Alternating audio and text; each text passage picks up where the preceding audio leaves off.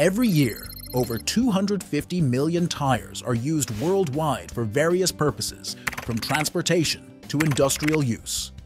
Tires are crucial for vehicles, helping them move smoothly and efficiently. But surprisingly, they can't be manufactured without this material, a white, sticky liquid that transforms into millions of tires each year. But have you ever wondered how tires are actually made? We visited one of the world's largest producers of natural rubber to discover how tires are manufactured. The wheel has been in use for thousands of years, but the idea of putting rubber on the outer edge is relatively new. It was in the early 18th century when natural rubber was first used to cover wooden or steel wheels. Since rubber wore out quickly, its future didn't seem very promising until, in 1839, Charles Goodyear discovered vulcanization, a process where rubber is mixed with sulfur and subjected to heat and pressure, improving its plasticity and strength. This breakthrough paved the way for pneumatic tires, which could better absorb road bumps and provide improved traction. The tire is the only point of contact between the vehicle and the ground. Car tires have come a long way in the last century. Natural rubber is the main raw material used in tire manufacturing, although synthetic rubber is also used. Synthetic rubber is produced from the polymers found in crude oil. Today, large and efficient factories, staffed with skilled workers, produce over 250 million tires a year. India is one of the world's largest producers of natural rubber. They have been cultivating natural rubber trees for almost 100 years. The source of rubber is a milky liquid called latex, produced in the bark of the rubber tree. It consists of rubber molecules and water. Its function is to protect the tree from insects. To obtain it, care must be taken to cut only into the bark. If you go a couple of millimeters deeper into the wood, it could kill the tree. Fresh latex is poured into barrels with ammonia. This prevents the latex from clotting. At the factory, it undergoes a process to transform into solid rubber.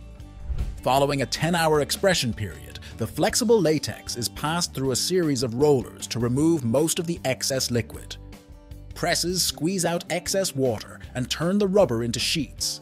But to make the latex, it must be thoroughly dried. So the latex sheets are heated over firewood for 3 days, after which they can be called rubber. The methods they use have not changed in 100 years. Natural rubber is taken to the tire factory. In this factory, they have been manufacturing automobile tires since 1972.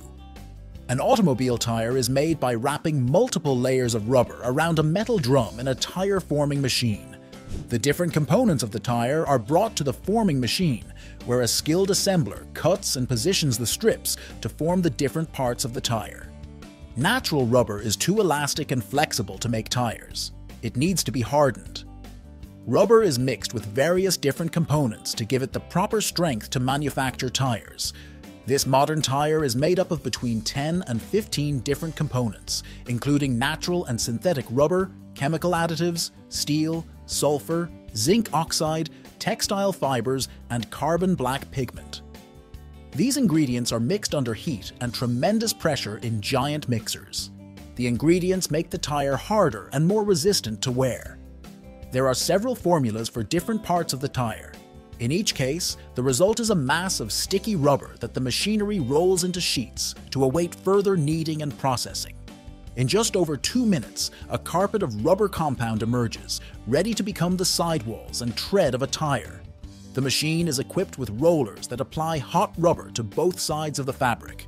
This produces a rubberized fabric that will be used to reinforce the tire. The fabric layer is necessary because rubber alone is not strong enough to make a tire. But you won't get very far driving with this.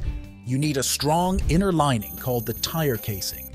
For this, the polyester sheet is introduced into a machine where heated rollers are applied. This is known as the second layer. 2 layers are tightly wrapped over an airtight liner. They land at an angle and stick together. This creates channels that provide air ventilation during tire construction. Fine steel threads are attached, and the layer is molded around both sides. Above the layer, rubber-coated steel belts are added. These reinforce the tire and protect it from punctures. Now, the casing needs its skin, the part that grips the road. The rubber carpet that has come out of the trimming machine is now fed into an extruder. The rubber is heated and then forced through a die plate to give it the proper shape before cooling it and cutting it to the required length. Next, many steel cables are rolled at once to make the bead, the part of the tire that provides the necessary strength to stay on the rim. The machinery puts the cables in the desired configuration and wraps them in rubber. Another machine wraps the bead material into rings of the appropriate size for the rim.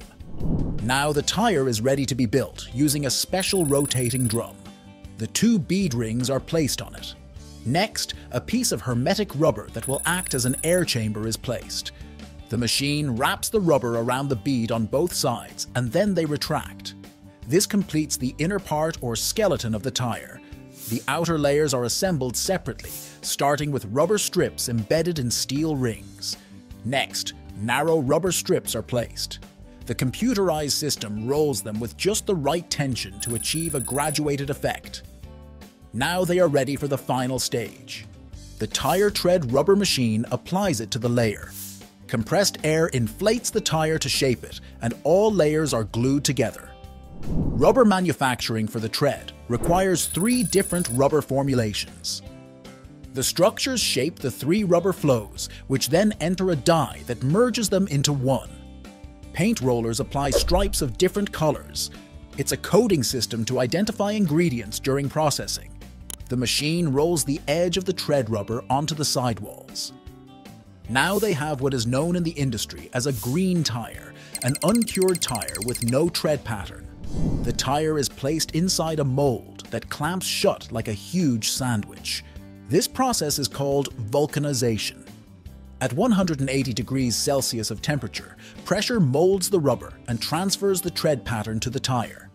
The time spent in the hot, pressurized mold has caused the rubber to vulcanize, a chemical reaction that transforms it from a weak, sticky substance to a strong, elastic one.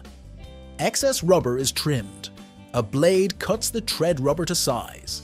After final inspections, it is confirmed that the tire shape is uniform and geometrically correct. Coming off the production line, from the trees to the sturdy wheels, these rubber tires are ready to hit the road.